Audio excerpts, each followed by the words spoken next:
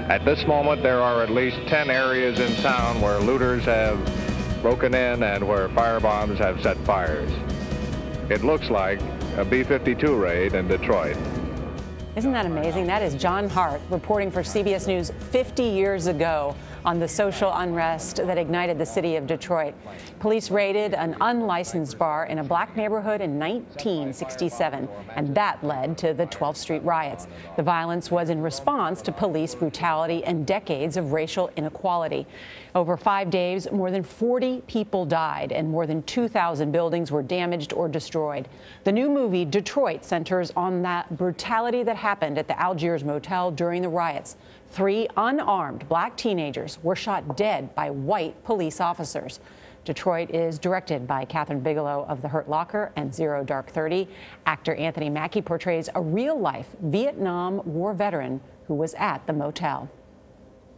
It says right there, paratrooper 8 years, 2 deployments, honorable discharge.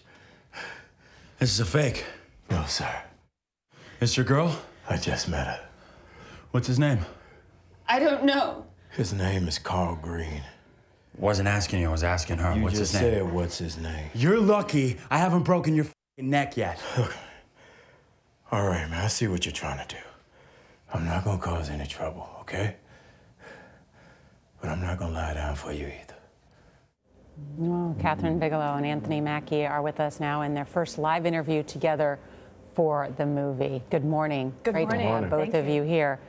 Entertainment Weekly says it's, quote, an American horror story rooted so deeply and shamefully in home soil that it is still painful to watch half a century later. And it is painful. Painful to watch and so relatable today. And so That's relatable. what's scary. Yeah. What made you want to tell this story? Well, predominantly that it is so relatable to today. When I was first introduced to it, it was right around the time of Ferguson, Missouri.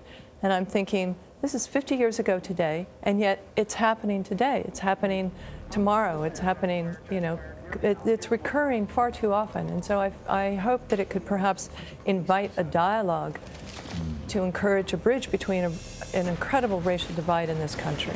Did it feel very personal for you, Anthony? Very much so. You know, it's funny being a parent of little boys. You know, you try to do work that they can watch and relate and learn from. And when I read the script and read Green and that character specifically, I knew Kathryn would give me that opportunity. How did you go about it, Kathryn, in terms of, as a director, in terms of finding real-life stories that you could incorporate into the movie? Well, as predominantly I use court records and testimonies and FOIA requests, the information that we got from that. So tremendous amount of research. And Mark Bull, who wrote The Hurt Locker and Zero Dark 30, wrote the screenplay, and it was, I thought, a really tremendous screenplay. And also met with real-life people who were involved in this incident. There was Melvin Dismukes, who's in the movie played by John Boyega, and Hannah Murray is the character of Julie, who is a real character, Julie Heisel, who is with me on the set every day, and then Larry Reed, who plays a member of a Motown group called the Dramatics. And so hearing their rendition of this situation and the horror that they went through really galvanized my determination to tell the story. Could Detroit happen today? It's, it seems all far too likely in many respects.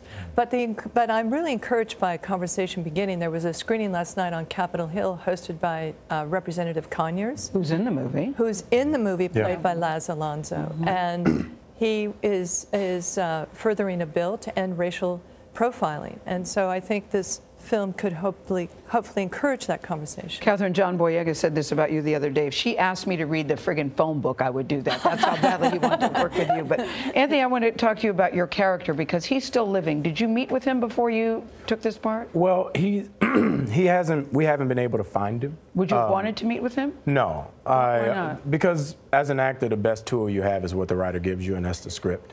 And what I would hate to have happened was have one chance meeting with this man and inform or correct what we had created with this story. I feel like it was more important for someone like Mark Boal to meet him and then create that. But I think it says a lot about his character and dignity that he was the first person to speak out about this tragedy. Yeah. He was one of the guys in the hotel, being a military vet, that had an understanding of how to survive. And I think with this movie, the most important message that comes out of it is survival.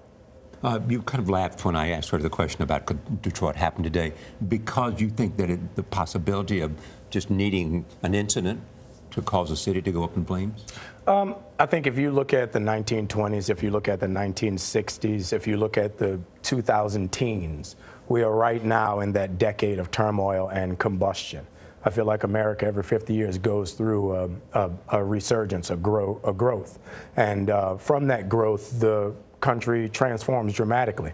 And right now we're in that pressure cooker that all we need to do is add a match and it'll explode. And the two of you haven't been together since Hurt Locker. I'm thinking there must be a comfort level between the two of you. Yeah. What it was like on a set that I would think would be very difficult. It was very tough watching the movie for me. What this must have been like on the set. Yeah. For both of you. You know, there was a common understanding. 30 seconds. There was a common understanding on set, and it was a safe zone. And Kathryn is very good at putting her actors in a progressive, affordable environment to do good work. Kathryn? Well, I just was so honored to be able to work with Anthony again.